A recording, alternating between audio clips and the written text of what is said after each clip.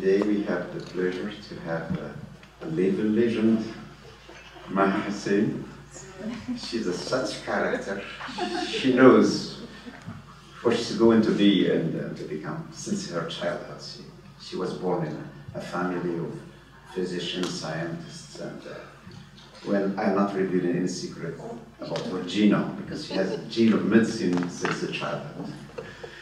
Maha Hussain, welcome to Morocco. This is your first visit, and we have great privilege to have you talking about this sequencing therapy in hormone castration-resistant prostate cancer.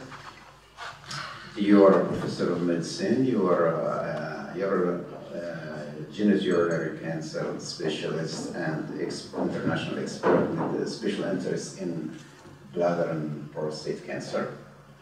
You have written more than 300, more than that, I guess. I don't, it's countless now. That's what I say. Sleep is overrated. Yeah, so don't sleep. On different topics on prostate cancer, and you have a lot of book chapters. You've trained so many fellows and young faculties. Some of them are now holding key positions around the world. You have been awarded the most exceptional woman in medicine. You have you are rated as one of the giants in cancer care. So many awards. I can go on and go on. The list is limitless.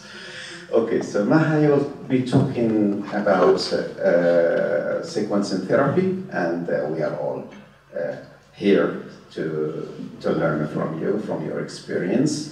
You can see from the audience that male to female ratio is changing in Morocco, and more female are now getting involved in the field of oncology and radiation oncology, and probably in the future, even in urology, the things will be sure.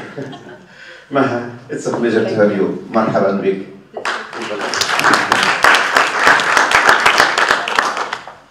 So I do have to say I'm biased, and I always say girls will save the world. So that's what's going to happen. So thank you so much, everyone, and I really want to thank especially Dr. Izzeddin and Dr. Zain for their hospitality and everything. It's really been a pleasure. I've never been to the whole continent of Africa, let alone one country. This is my first visit there, and you have a wonderful country, beautiful, everything, lovely people. I still have to get used to the accent.